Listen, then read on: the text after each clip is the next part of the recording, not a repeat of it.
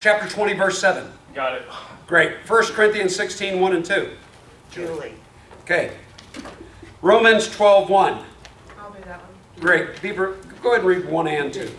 Acts 2, 42. Got it.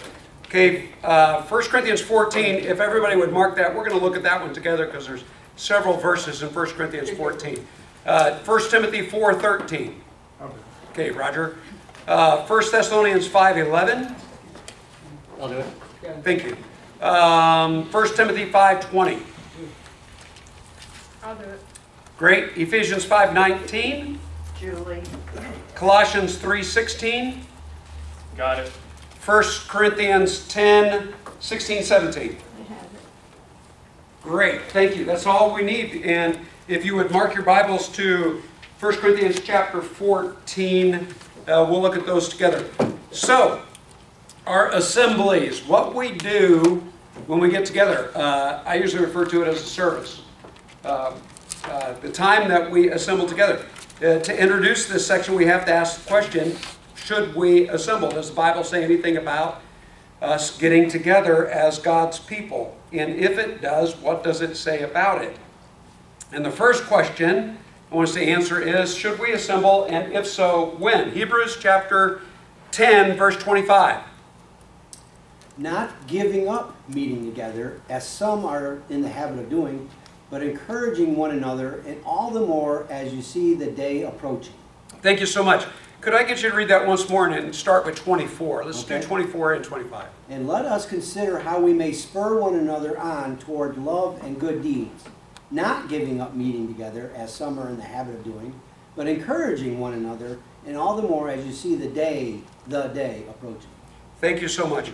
There's so much in those two verses about our necessity to be a part of each other's lives. But right there in the middle, in the beginning of the 25th verse, it talks about don't give up the assembling, as some are in the habit of doing. So, if you're following Scripture, like Hebrews chapter 10, I always get kind of tickled with this idea that people say, hey, I don't need to assemble with other people. I don't need to be part of church. I can read my Bible on my own. My response is, well, when you get to that part in Hebrews chapter 10, and you're reading the Bible on your own, and it says you're supposed to be with other people, what are you going to do with that? You're supposed to assemble with other people, and it's a scriptural thing. But when? When? Okay, the reference to Deuteronomy chapter 5, we don't need to look up because you already know this. Deuteronomy, the 5th chapter, is what? 10 Commandments. 10 Commandments. Where's the other place the 10 Commandments is listed? Something 20. Yeah, what 20? Exodus chapter 20. There you go. Okay, Exodus chapter 20 and Deuteronomy chapter 5. Deuteronomy chapter 5 repeats exact same 10 Commandments, but gives us a little more insight. Okay, the only commandment in the Old Testament of the 10 Commandments that's not repeated in the New Testament is which one? Sabbath. Sabbath day. Remember the Sabbath day, keep it holy. Okay, Exodus chapter 20 says you're supposed to remember the Sabbath day and keep it holy.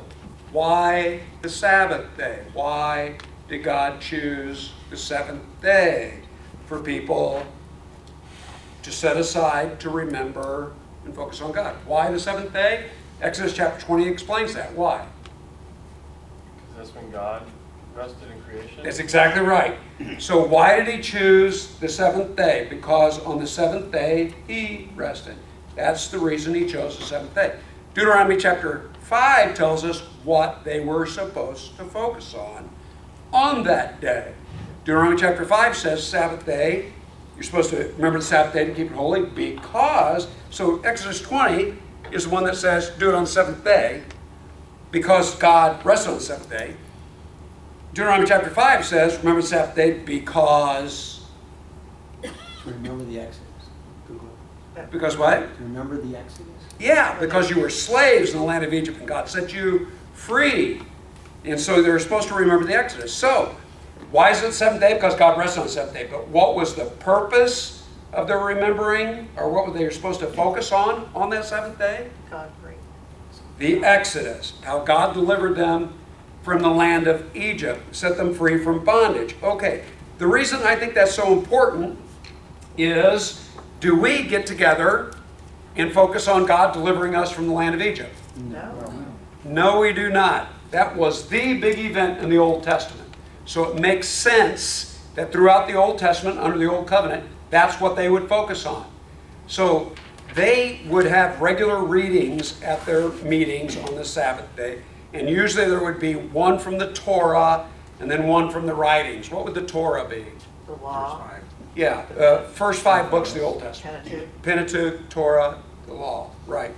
So that would be the major portion of it, and then there'd be some of the writings. But there was always this focus on the fact that we were slaves in the land of Egypt. And so part of what was repeated every Sabbath day focused on that. Now, Colossians chapter 2, verse 16 is the verse, back up just a second. Of the 10 Commandments, the Sabbath day is never repeated in the New Covenant. Never repeated in the New Covenant. When does the New Covenant start? Jesus died on the cross. When Jesus died on the cross. Hebrews chapter 9 tells us will doesn't go into effect till the death. Right? So death of Jesus, according to Hebrews chapter 9, New Covenant starts. Before that, let's look at the ministry of Jesus. Did the issue of the Sabbath day ever come up during Jesus' ministry? Many times. A bunch of times. And usually, what was the flavor of the Sabbath day discussions? Why are you here on a rest day? Jesus, why are you messing up the Sabbath day? I think he was really preparing us for a lot of things, but isn't it interesting, the one issue more than any other issue, more than any other commandment, that was the commandment they were most focused on. And under the New Covenant, that's the one not repeated, but in Colossians chapter 2, verse 16, it actually mentions the Sabbath day.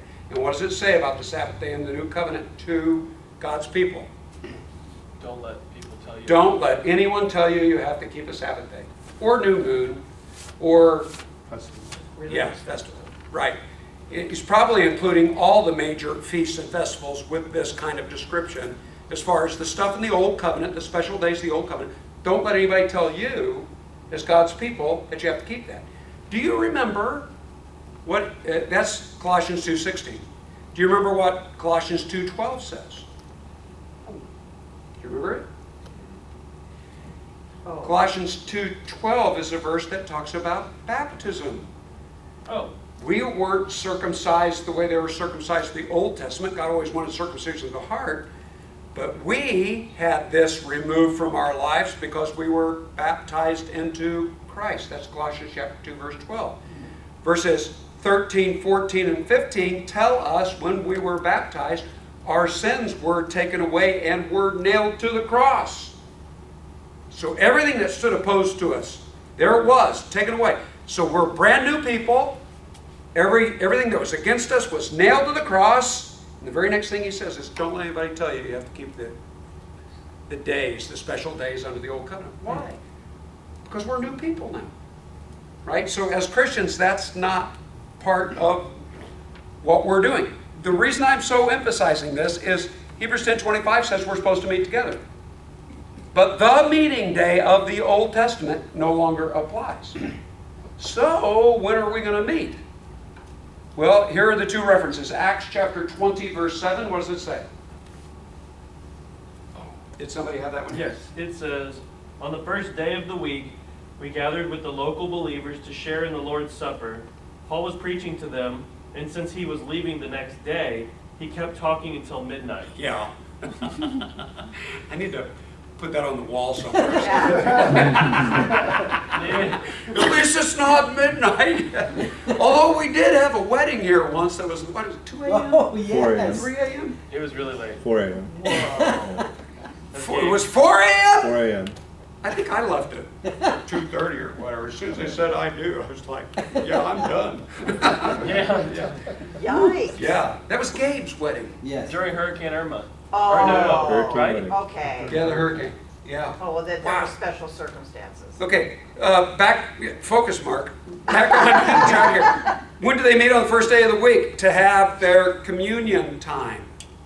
We also find examples of Paul waiting around, and it leads us to believe that's the only time that they had their regular communion together with breaking of bread in this special way.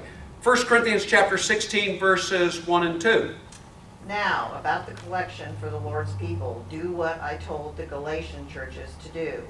On the first day of every week, each one of you should set aside a sum of money in keeping with your income, saving it up so that when I come, no collections will have to be made. Yeah, the fact that they have their communion service on the first day of the week, the fact that Paul was preaching to the church there on the first day of the week, and the fact that at Corinth he says make sure you give your money on the first day of the week, those give us a pretty good indication of when the early church had their regular meetings. They met together in their homes on a day-to-day basis, but there seems to be a special meeting that they had on the first day of the week. Now, if Exodus chapter 20 tells us the day that they met in the Old Testament, but Deuteronomy chapter 5 tells us the reason for it, or what they focused on, can you surmise a reason why the church decided to meet on the first day of the week? That's when he rose. Yeah, Jesus rose from the grave on the first day of the week. Okay, there's two reasons here, though. If under the Old Covenant they were focusing, we used to be slaves in the land of Egypt, but we were set free, that's the seventh day. But under the New Covenant, we remember we were slaves to sin, but Jesus set us free, rose on the first day of the week. It's not just that he rose on the first day of the week, set us free from sin. There's a sense in which the new creation, it's not just forgiveness of sins, we start a brand new life as Christians. So like the seventh day in the Old Testament was chosen because God rested on the seventh day, the first creation, we have the new creation made possible by Jesus' resurrection on the first day of the week. Okay, I say all that to say there's no clear command anywhere in the Bible that says you have to meet on the first day of the week. But there is example. There is example. And there are several places. Do you remember we were going through 1st and 2nd Thessalonians? Baby church, and that's important to remember because here's a church that hasn't been around very long. And Paul, in 1st, 2nd Thessalonians, more than any other place, uses this phrase or similar to this phrase, follow my example, follow their example. Here's an example that was set for you. Philippians, the 4th chapter, the church of Philippi, a much more mature church, he talks about anything that you have received or heard or seen in me. Put it into practice. So it's kind of like, I've told you all this stuff, I don't have time to tell you everything else, just remember the way I did it. Okay? So example, we have 3 different levels of what we do, why we do what we do. The first one will be a clear command. The Bible says it, there's no question about this. The second level, it's not as clear because the Bible doesn't clearly say it, but if there's a clear example, it just makes sense. And the Bible does say to follow the example of the apostles. So that's kind of like first level endorsement, but still second level. Third level would be inference.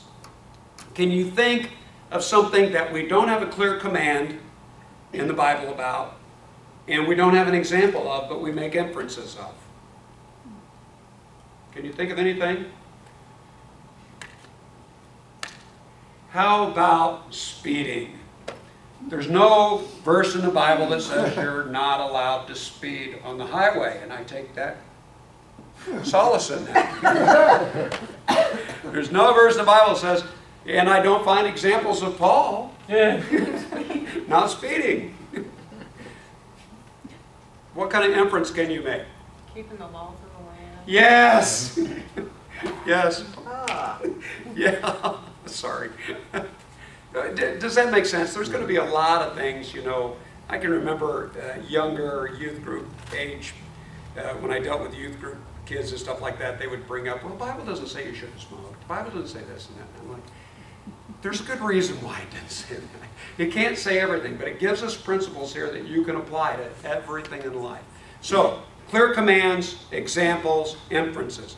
Some inferences are a lot clearer than others, right? Some people want to make inferences that you can't dance or you shouldn't go to a movie or something like that. Those are things where it's kind of like, you know what? If you sincerely believe that, let me pat you on the back. I'm happy for you, but you haven't convinced me yet, right? But other things, I think it's a little bit clearer. This is a little bit clearer because we have a clear example of what the early church did. Now, they're meeting on the first day of the week. What is the purpose of our... So, we're at the point where, are we supposed to meet? Yes. In fact, the Bible very clearly says, you're a follower of Christ, don't you avoid this. It's part of your Christian duty. Meet with the other people. When do they do that? First day of the week. So what about churches that have Saturday services? Nothing wrong with that. There's nothing wrong with that. Chris, do you think there's anything wrong with that? If they're trying to obey the law, yes. Yeah. Okay, if they're doing it because it's a Sabbath, you mean? Right. Okay, how about churches that have a Sunday service on Wednesday night? We visited a church this last week that they have, they have Saturday night, Sunday, and Wednesday service, exact same services for people who can't make the weekend. You just stated that they met in their homes every day of the week. So Met in their homes every day of the week. So what's wrong But with wasn't Wednesday? Sunday a special day? Sunday was a special day for communion And collections. and their offering and their preaching. Yeah. Not against, I mean, we're here on a Tuesday. Having Tuesday Bible study, that's fine. You meet any time. But as far as specially setting aside Sundays, Nah. why do you say nah? Because what difference would it make what day you're doing, as long as you're doing what you, like, you're celebrating communion, you're studying the Word, you're, making accountable to other people, you're participating. I agree, you can do all those things, and all those things are important, But but not is the there something response. special about the first day of the week? Yeah. Yeah. I think there is, and I think that's why the church made it a special point to meet on the first day of the week for these special things. So did the early church meet more than just the first day of the week? Yes. Yeah. Obviously, we have a lot of examples of that. But even though they met on a day-to-day basis, was the first day of the week their special meeting time? Yes. Yes, it was. Oh, okay. If we're going to follow that example of the early church, I think any meeting time's fine. But should the first day of the week be our special meeting? Yes. I think if you want to follow the example, that's the example. Right. So what about Saturday night? Some people will say, well, Jewish people start counting. When does the day start? At midnight. 6 o'clock. No, As no, soon as the sundown. sun sets, the next day started. Oh. So when the sun goes down on Saturday, that's technically Sunday. You know what the problem with that is? We're not under the Jewish system. It's a Sabbath. That whole line of reasoning, that's the reason we don't meet on the Sabbath. And you're going back to Old Testament reasoning if you want to try to get a Saturday service technically on Thursday. Listen, I'm fine with anybody who wants to meet any day of the week. That's fine. It really is. But that doesn't take away from the specialness of a Sunday service. You know what? Sometimes because of jobs and things like that, people can't meet on the Sunday service. I'm glad we've got extra services. But I don't think we should ever give up on the Sunday service. I think that's an example that the New Testament sets for us. Okay. Here I thought I was going to move so fast.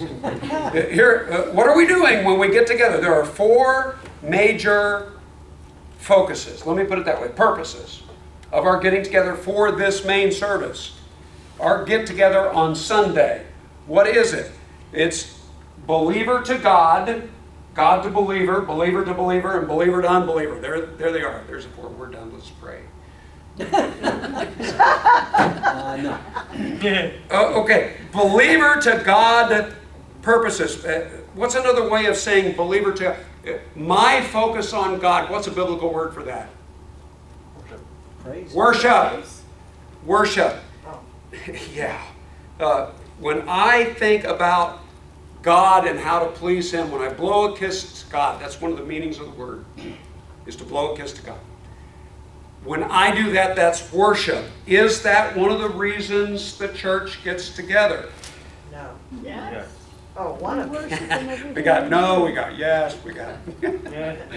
I'm glad we're all over the map on this. I think this really needs to be challenged because most people, I'm afraid, if you ask them, they would say that's why we get together. We get together to worship. Do we get together to worship? Yes and no. I thought that was your life, the way you live it every second. Okay, let's go with the definition of worship. Let me try to confine myself to this outline here. Believer to God purposes, that'd be worship. When I say mostly in the Old Testament, you can find bunches of examples. That's a technical phrase, but bunches of examples. You can find several examples of assemblies where people got together to worship. And I'm telling you, if you're going to read any books on Christian worship, one of the major things they're going to focus on is the Psalms and a lot of the Old Testament passages where God's people got together to worship. I've got no problem with that for the Old Testament people. Mm-hmm. But let's be fair with this. Why did they get together and assemble as God's people in the Old Testament? Did they assemble for the same reasons we assemble? Other than worship, if one of our main reasons is to worship, then we could say, oh yeah, we get together for the same reasons. But let me do it this way. Where did they get together in the Old Testament? Jerusalem. The temple. Yeah, Jerusalem at the temple. Okay, why did you have to get together at the temple? To make sacrifices. To offer sacrifices. Okay, when we get together, we offer sacrifices, don't we? Yes. But they don't We believe. do. We pray. We offer prayer. Okay, in the New Testament, Hebrews 13 chapter is one example that comes to mind. It talks about we do offer sacrifices. What are the sacrifices we offer? Ourselves. Time. Our time. Our time, good deeds, winning people to Christ, which, by the way, is one of the reasons one of our regular attendees is not here tonight. He's having a Bible study with somebody who might be getting baptized. Isn't that great? Yeah. Got to remember to pray for him at the conclusion of our service, our Bible study tonight. Okay, I'm just trying to say, though, these things where it talks about the sacrifices we offer, are those things we do on Sunday? We do them all the time. We do them all the time. Well, don't we go to the temple? We are the temple. Thank you. We are the temple. So if we are the temple and we're offering sacrifices all the time, then the parallel to what they did when they came to the temple in the Old Testament seems to me would be something we would do all the time. Okay, what's the Romans 12, 1 and 2? I have that one. Thank you. Therefore, I urge you, brothers, in view of God's mercy, to offer your bodies as living sacrifices, holy and pleasing to God. This is your spiritual act of worship. Do not conform any longer to the pattern of this world, but be transformed by the renewing of your mind. Then you will be able to test and approve what God's will is, His good, pleasing, and perfect will. Oh, I love that. Thank you for reading that, because it's true. The sacrifices we offer, every time it's kind of like, okay, God, I don't want to do this, but I'm doing it anyway. I'm doing it for you. That's worship. Anytime that we resist something that we really wanted to do because we know that wouldn't please God, that's worship. So we give our lives, we try to focus on the things God wants. We're worshiping God. Those are the sacrifices that please Him. That's a 24/7 thing. Now follow me. Because it's a 24/7 thing, should that be one of the things that we do when we get together? Sure. Sure. See, I'm taking a long way around because I have no problem with calling our service in part a worship service. But the reason it bothers me so much is people think that's worship. No, it's not. Right. Worship's the way we live our lives. But if we're doing it 24/7, then that means Sunday's part of the 24/7, isn't it? Okay, I just don't want to misrepresent worship. Okay? There's another reason for this, though. It's not just that it's a 24/7 thing. Does everybody know what Acts 2:42 says? The early church devoted themselves to 4 major things. What were those 4 things they devoted themselves to? Apostles' teaching. To the apostles' teaching, which would be Bible study, Prayer. Breaking Prayer. bread. prayer, breaking bread, And koinonia, fellowship. fellowship. Thank you very much. They devoted themselves to that. Well, if they were devoted to that, then, and again, the example of Acts chapter 2, they did it on a day-to-day basis. That would include Sundays. Notice it's not specially set aside. Worship isn't set aside for Sundays. But it's part of what we do all the time, even when we get together on Sunday. It's 1 Corinthians 14 that sways me more than any other passage. Here we go. 1 Corinthians chapter 14, it's in the book of 1 Corinthians. What kind of church is the church of Corinth? Bad one. Bad one. Thank you. So a lot of things have to be corrected. You know what he's correcting here in the 14th chapter? They're assemblies. So when they get together on their Sunday service, they were doing it wrong, and Paul sets the record straight. That's how we find out how we're supposed to do it right. That's why we're going to spend a lot of time in 1 Corinthians 14. But right now, I want to start with verse 16. Are you with me? Yes. 1 Corinthians chapter 14, verse 16 says, if you are praising God with your spirit, how can one who finds himself among those who do not understand say amen to your thanksgiving, since he does not know what you are saying? Okay, he's talking, the context here is when you meet together, and if somebody's speaking in tongues but nobody's interpreting it, how's anybody else going to benefit from that? But notice what he says here at the beginning of the 16th verse. If you're doing what? Praising God. Praising God. So is that part of what they do? Yeah. It's part of what they were supposed to do when we get together. So focused attention towards God, worship, believer to God purpose, that is part of what's supposed to be taking place. It's not the only focus. But it is a focus. One that, can you tell, I think gets overemphasized. Have I said that enough? I think I've said it enough. Okay, let's go on to the next one. If believer to God, what about God to believer? Does God communicate something to us when we get together with God's people? What does 1 Timothy 4:13 say? Yeah. Therefore, encourage one another and build up one another, just as you also are doing. Okay, check that again. Is that chapter 4, verse 13? That's chapter 5. Oh, Yeah, how about I'm on the wrong 4:13? thing. Never mind. Okay, does somebody else have it? Until I come, devote yourself to the public reading of Scripture, to preaching, and to teaching. Okay, Paul's talking to Timothy. Timothy's an evangelist, and he says, until I get there, make sure that you do the public. In other words, when other people are there. So this isn't confined to Sunday. It'd be any time they meet, right? But definitely on their Sunday meetings, what are they supposed to do? They're supposed to read the Bible. They're supposed to preach and teach. Okay, that's a direct command he gives to the evangelist, what he's supposed to be doing, working with God's people. So if our assemblies ever leave out the Bible, we've really blown it. Right? The reason this concerns me is sometimes we're so focused on worship that sometimes Bible takes a back seat. That's a mistake. Worship's fine. It's not the only thing we do. One of the things we're supposed to do is let God speak to us through the Word. Right? So preaching, teaching, reading of the Word. Okay, how about believer to believer purposes? This is huge. There's more emphasis in the New Testament about me focusing on other people and other people focusing on other people when we get together. There's more emphasis on that than there is on worship. More emphasis on that. 1 Thessalonians 5, verse 11. What does that one say? That was me. Okay, great. Therefore, encourage one another and build up one another, just as you also are doing. Okay. Encourage and building one another up. 1 Timothy 5:20. Did I give that one to anyone? Which one? 1 Timothy 5:20. Oh, that would be me. Okay. Sorry. No problem. Those who sin are to be rebuked publicly so that others may take warning. Okay.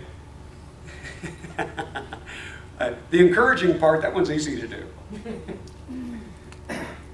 This is why, I know it offends some people, but this is why I think it's appropriate sometimes to stand up and say, you know what?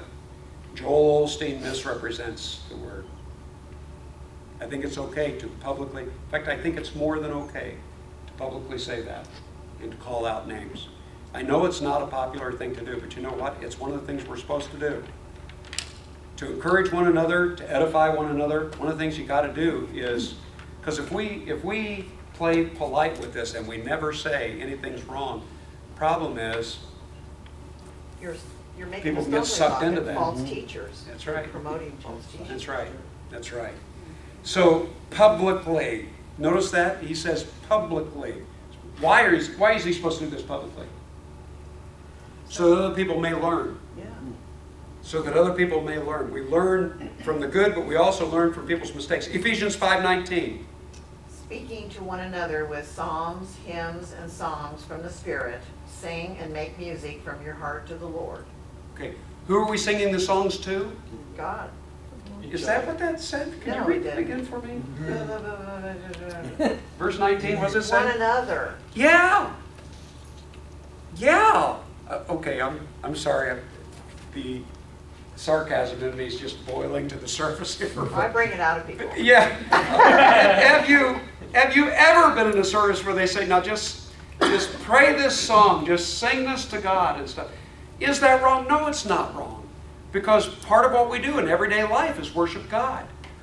But one of the emphasis the Bible gives, Ephesians 5:19, how about Colossians 3:16? Let me get that one out before I... Let the message about Christ in all its richness fill your lives. Teach and counsel each other with all wisdom he gives. Sing psalms and hymns and spiritual songs to God with thankful hearts. Okay, there he's mentioning singing the songs to God. In Ephesians 5, he's talking about singing to one another. Our songs are supposed to instruct, they're supposed to encourage, and one of the things we're supposed to be focusing on is not just focusing on God. We're supposed to be focusing on one another. Well, there's some of us that don't sing to each other. Okay, thank you for saying that, because how can we think about one another when we sing our songs?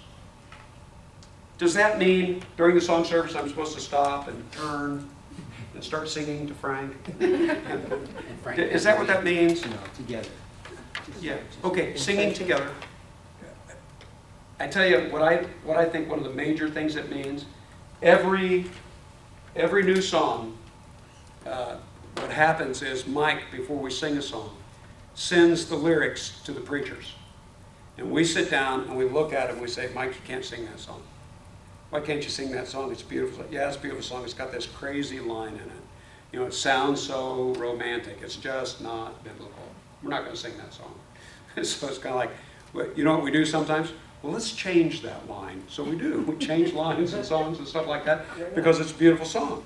But sometimes you just can't change it. So you know what? We're not going to sing that song. Why do we do that? So you're not teaching each other something. Yeah, because something's being taught. In evaluating and looking over the lyrics of a song, I think we're singing to one another. Does that make sense? Because here's a song, we're going to be talking, people are going to pick up on this, and so we need to make sure that we're concerned about one another before we sing a song. Yeah. Because I think a lot of times, like for the more mature Christian that knows it might not be as Right. as They get it. Yeah. right, but when there may be someone that is newer in their faith, might Yes. take it to heart more and look Yes. Because there are several songs that technically they're correct, but they leave the wrong impression, and so we won't sing them. We won't sing them. And so we go over this in staff meeting, don't we? Sometimes Chris will bring up, why did we sing that song? And it leads to a good discussion because we need to be focused on believer to believer. So, worshiping God, that's fine. That's part of it. It's not the only thing. We have to listen to God. It's God-believer purpose. But there's also believer-to-believer purposes.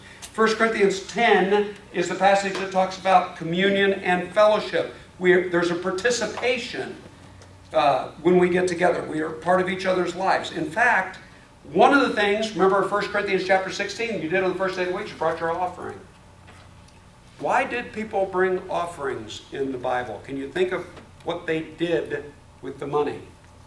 Support the missionaries. Okay, took care of people in need, benevolence. What was another reason? The missionaries. Missionary was huge. Sometimes it wasn't a specific, a lot of times it was Paul, his ministry. Sometimes it was another church in another area. What was another reason they gave? Well, there's two places, sorry I know this, well, three places actually, where it talks about the preacher or the teaching elder. Galatians chapter 6 talks about sharing with those who teach. I can't remember if it's 1 Corinthians chapter 9. It talks about not muzzling the ox. That's an appropriate metaphor for a preacher. Well, they did the same. It says those who bring you the message deserve to be paid, and Paul's making that argument in 1 Corinthians. Anyway, so it's the teachers in the church, missionaries, and benevolence are the three major things that they They give, yes. They did that in the Old Testament too with the Levites. They got the leftover what's Yeah, left they over did. from the sacrifices because They they had did. to make a living too. They Or did. eat, too. And it's interesting to me because the Levites were also responsible for setting the tithe aside as well. Yes. Yeah, everybody. Everybody was. Nobody got a pass. Nobody got a pass. Okay, let's look at 1 Corinthians chapter 14. This is where we're going to spend the remainder of our time, okay? 1 Corinthians chapter 14. I want you to notice these other two things that are being emphasized here. Believer to believer. So what we do for one another when we get together. And somebody who's not a Christian yet. People who are not Christians yet, non-believers, are they allowed in our services? Of course. Of course they are. And 1 Corinthians chapter 14 talks about it. But please remember this. That's not the reason we get together. Right. It is not the reason we get together. It should be one of the things we keep in the back of our minds. Some people are not Christians here. So we have to be careful what we say as Christians when we're together. Because they're not ready to hear all that. Right? So sometimes we'll save it for our D groups or our Bible studies, some of the more serious stuff. Some of the stuff that sounds maybe a little bit judgmental, which we're supposed to be with one another. But we have to be careful. But that's not our main focus. It's not them, but we should be conscious of them. So, chapter 14, look at verse 3. It says, everyone who prophesies speaks to men for their strengthening, encouragement, and comfort. He's talking about things that take place when they get together, and he's saying you're focusing on speaking in tongues, and you shouldn't. He says, you know what you should focus on? You ought to focus on prophesying. What's prophesying? Sharing the Word of God. Why? Because it does what? Strengthens, and it also encourages and comforts. So sometimes people are learning stuff for the first time. Most of the time, most people, you're not hearing stuff for the first time. You're coming to church and it's kind of like, you already heard that, but you know what? It's good to hear it again. Just kind of like, yeah, need to be reminded of that, right? So it's an encouragement and comfort. Look at verse 5. I have to find verse 5. Okay. I would like every one of you to speak in tongues, but I would rather that you prophesy. Who prophesies is greater than the one who speaks in tongues, unless he interprets, so that what? Yeah, if people aren't learning something, we're wasting our time here. Yeah. We're wasting our time. Verse 12. Verse 12. So it is with you, since you are eager to have spiritual gifts, try to excel in the gifts that do what? Build up the church. Build up the church. Verse 17. You may be giving thanks well enough, but the other man is not edified. So if they're not edified, that's missing the point. Verse 23. So if the whole church comes together, talking about our assemblies here, the whole church comes together, and everybody speaks in tongues, and someone who does not understand, or some unbelievers, so here we go, unbelievers come in, they'll say that you're out of your mind. You ever gone to a Pentecostal service and thought people were out of their mind? They're crazy people. Well, he says, hey, that makes sense because nobody's interpreting for them. But verse 24, but if an unbeliever or someone who does not understand comes in while everybody is prophesying, that'd be comparable to studying the Word, reading the Word, right? He will be convinced that he is a sinner and will be judged by all, and the secrets of his heart will be laid bare. I call that conviction. He'll be convicted, and he'll fall down and worship God, exclaiming, God is really among you. You know what? That's a God thing. I needed to hear that. What? If they're sharing God's Word. Verse 26, what then shall I say, brothers? When you come together, we're talking about our assemblies, right? When you come together, everyone has a what? Yeah. Is everybody supposed to be singing? Sounds like it. Sounds like it. Sounds like it. Everyone has a hymn, or maybe not a hymn, but a word of instruction, or a revelation, a tongue, or an interpretation. All of these things must be done for what purpose? Yeah, one of the major problems that was going on in the church at Corinth was people were saying, oh, I'm speaking to tongues, it's my devotional life, I'm just speaking to God. And what did Paul say about that? If you're only doing it with God, you go and do that at home.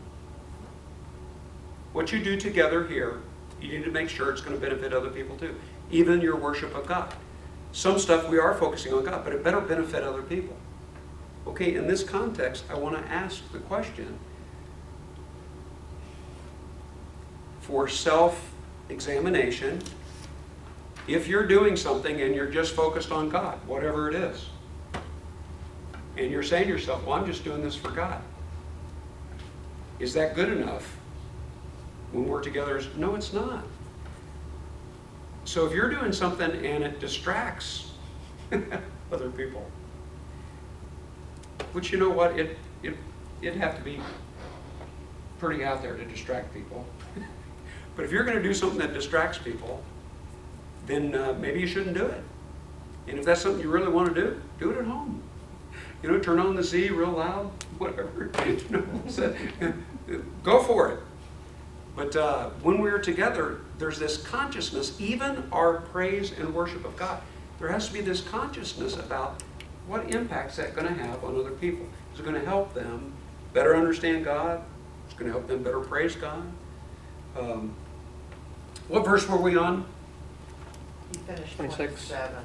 27? You finished it. Okay, let's skip down to verse 31. Oh yeah. He says, for all can prophesy in turn, that everyone may be instructed and encouraged. The Spirit, verse 32, the Spirit of the prophets are subject to the control of the prophets. You know what he's saying here? He's saying, listen, if you say, oh, I just can't help it, I've got to do this, Paul's saying, then that's not from God. If it's from God, you can control it. And when people are together, I want you to control it. Does this make sense? Mm-hmm. So if somebody gets to the point where they're so focused on whatever that they say, well, I just kind of lost control, I just can't help myself, then we're in trouble. Mm-hmm. And we're violating the very thing that Paul says. So we ought to control it because it's controllable. If it's not controllable, it's something that shouldn't be in the service anyway. Okay? That's the reason I wanted to read that verse. 23 through 25, we already read that, didn't we? Mm-hmm. Okay, because it mentions the unbeliever when the unbeliever comes. Now, I kind of got bogged down there in 1 Corinthians chapter 24, but let's review this. When we get together, do we worship? Yes. Yes, not the main focus, not the only focus, but it is one of the things we do. Do we receive instruction from God through His Word? Yes. Of course. We have to. It's one of the mandates. What's the thing most focused on as far as our getting together? Communion. One another. Oh, one another. One another. And part of the one another stuff is our communion, by the way. By the way, it's a participation in the body of Christ. So if communion is one of the things they did, Acts chapter 20, verse 7, when they got together, right? Mm-hmm. They took communion. And if communion is participation with one another, then if you're on a trip, can you whip over to the side of the road and have a little cracker and a cup of juice and have communion? By yourself? By yourself? You know what? If you want to remember Christ's death and you want to do that, there's nothing wrong with doing that. Right. But that's not the main purpose. You need to find another Christian to do it with. Because it's a together thing. It's a participation. That's an emphasis. So it's God, it's believer to God, God to believer to believer, and believer to the unbeliever. We need to be conscious of them. Now, with those four purposes in mind, how are we doing? Do our services... Here's the question I'm trying to ask. Frequently, I got at the Resurrection Sunday, we had visitors with us, and we had some really nice letters sent to us, emails. Hey, wonderful, appreciated, blah, blah, blah, blah, and I appreciated this and the other stuff. I wish you would have done this more. Or I wish this. But not very many of those. Most of them were compliments and stuff like that. Well, we're the church. How are we doing with our assemblies on Sunday morning? Are we doing the four things that God tells us to do? Do we worship? Yes. Yes. Yes. Do we focus on the Word? Yes. Yes. Definitely. Do we focus on each other? Yes. Yes. Are we aware and concerned about the unbeliever? Yes. Yeah. Is there anything we're missing in our services? Do we have communion? Yes. Do we take up offerings? No. Yes. Yes. Well, We don't pass plates. oh, that, right? okay. But we do receive offerings. People give it, right? Do we fellowship? Do we get in each other's lives in different Yes. ways? And do we have God's Word? Mhm. Did you notice that none of these places say when you get together you're supposed to pray? Are you supposed to pray? Yes. In a closet, yeah. All the time. Continuously. When are you supposed to pray? Continues. 24/7. So this is one of those worship things. Are you supposed to worship when you? Yeah. Why? Because you're supposed to do it 24/7. Are you supposed to pray? Yeah. Why? Because we're supposed to be praying continually, and the early church, by example, was devoted to prayer. But when maybe this is just fresh on my mind. That was one of the criticisms we got for our Resurrection Sunday, is you have great singing, great other stuff. You just didn't spend enough time in prayer. And I'm like, I'm sorry, we did pray. And you know what? One of the things we're supposed to be doing all the time is praying anyway. And I know we're never going to make everybody happy, but you know what? I think we need to be really focused on these 4 things. Because that's why we're getting together. I'm talking too much. Anything that you think that we don't focus on enough? Yeah. Yeah. Just to comment on that, I always thought that prayer was you talking to God. Yes. So it sounds like those people wanted somebody up front Ha! teaching, doing a prayer for them, Oh, so they that's- could say, okay, I'm listening Yeah. and pray to God. Yeah. That's what, I mean, Yeah. it sounded- Which, by the way, I'm glad you bring this up, because one of the things that we're always keep in our mind when we meet together, we keep in mind that the unbeliever might be here, so we don't go maybe as deep on Sunday mornings as we would other times. And there might be some subjects that we take a little light, but we've got to hit everything in the Bible, right? But we might save some of that for some other time. But when we pray publicly, hopefully one of the things that we're focused on is believer to believer. So pray in such a way that people can pray along with you. Does that make sense? Because sometimes your prayers can be extremely personal. There's nothing wrong with praying a personal prayer out loud. But if one of the things I'm focused on is, hey, this is supposed to be beneficial not just for me. It's not just my time to pray to God when we get together. It's I need to, in my prayer, pray in such a way that other people can join with me in prayer. That's why one of my favorites when we get together is kind of a guided prayer where we say, going to give you a little bit of time to confess. Time of silence, you confess. Or a little bit of time to thank God. Thank God for something. And then whoever's leading the prayer will say a prayer. But give people a chance so they're praying along too, because we're here for one another. That's a very good point though. But so is our worship. Our worship's focused on God, but we do that when we're together as well. Right. Chris. Yeah, I love the way that we do church here. Sometimes, like when I'm taking communion, I kind of, it's a very personal, like we have it kind of as a personal thing here at our church, and if we could ever, in my reasoning right now, I don't know, but if we could ever maybe make a special time where we